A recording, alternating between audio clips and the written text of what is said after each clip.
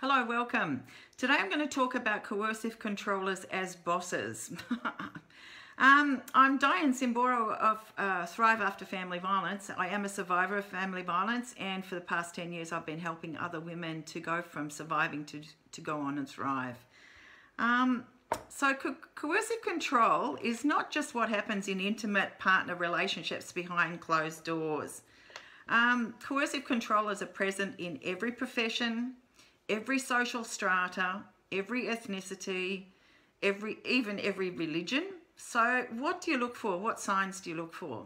And I found a great example on Netflix. I was watching a mini-series called Catching Killers, and the episode I'm talking about is called True Lies, the Happy Face Killer. So if you want to watch that, it's really of interest, okay?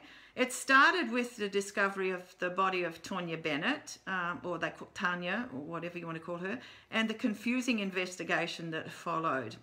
Confusing because it involved a grandma in her 60s named Laverne Pavlinac, who came forward and suggested that her younger abusive boyfriend might be responsible for the murder.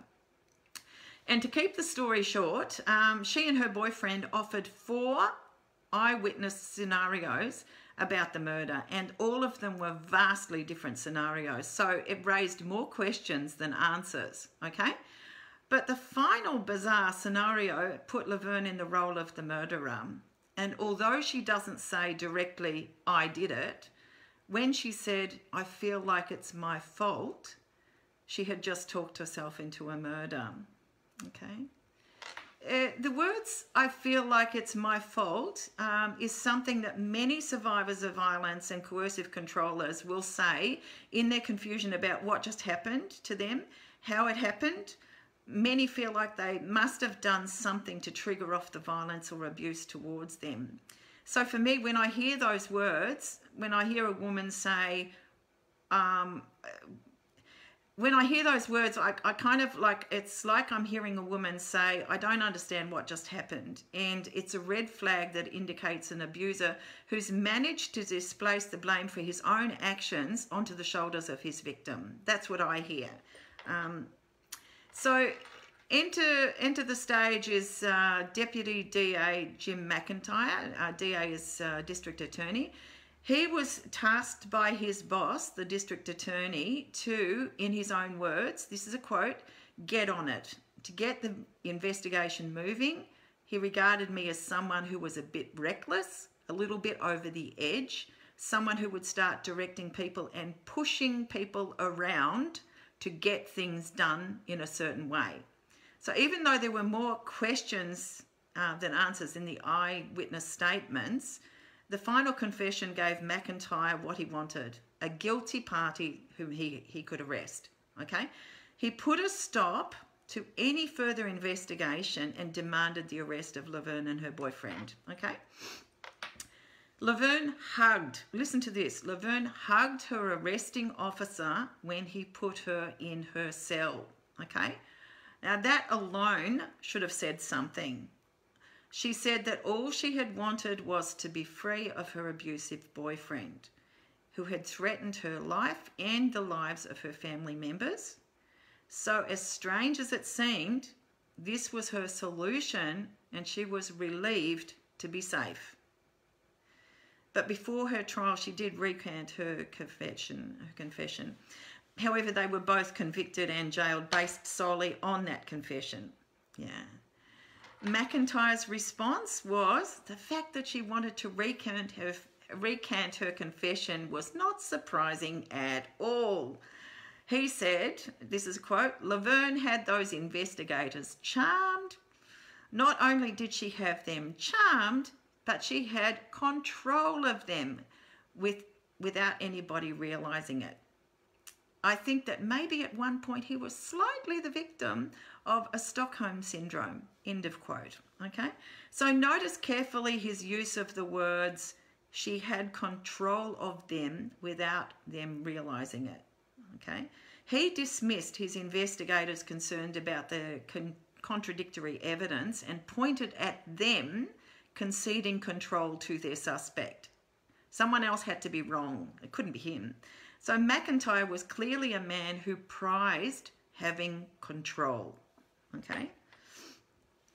3 years later, letters started arriving from a person claiming to be the happy-faced killer who claimed to have killed Tonya Bennett. Okay. They called him the happy-faced killer because in his letters he used to put little happy faces all over the letters.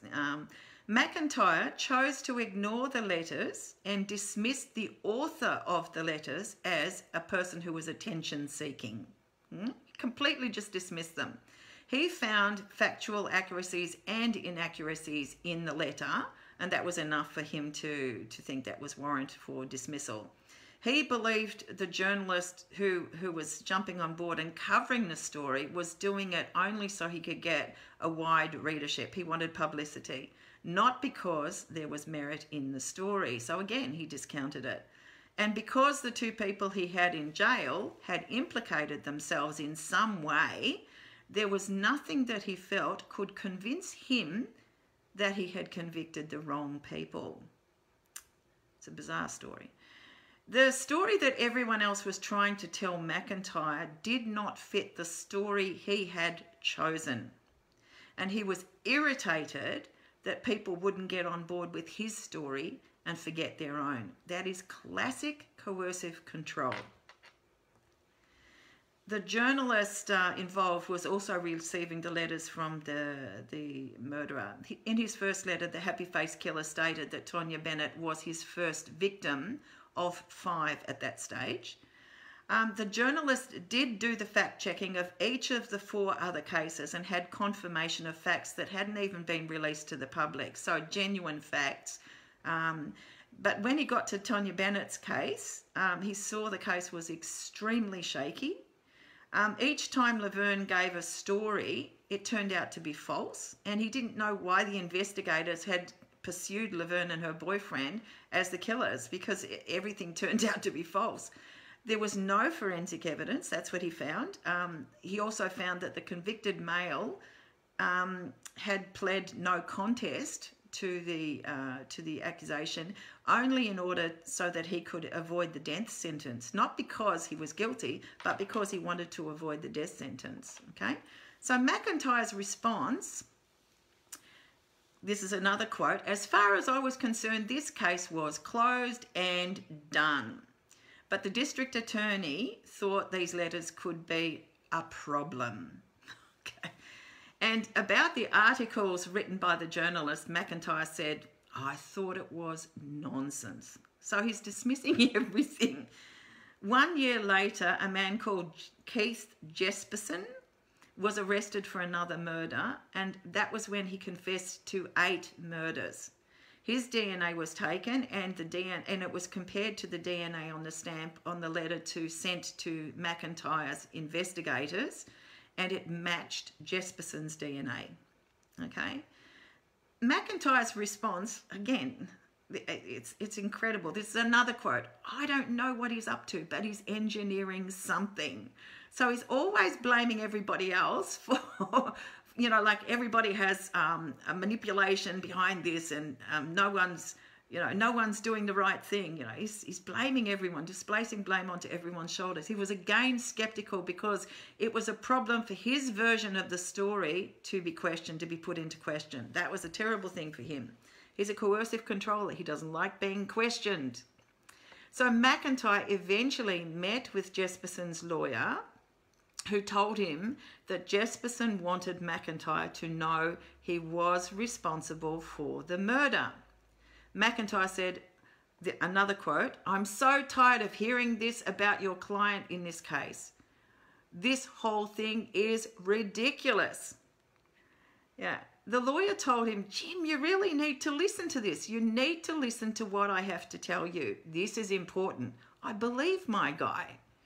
So coming from a lawyer that McIntyre knew personally, that was one of the first times he thought, and this is another quote, "Shit, this could be a problem." It could be that,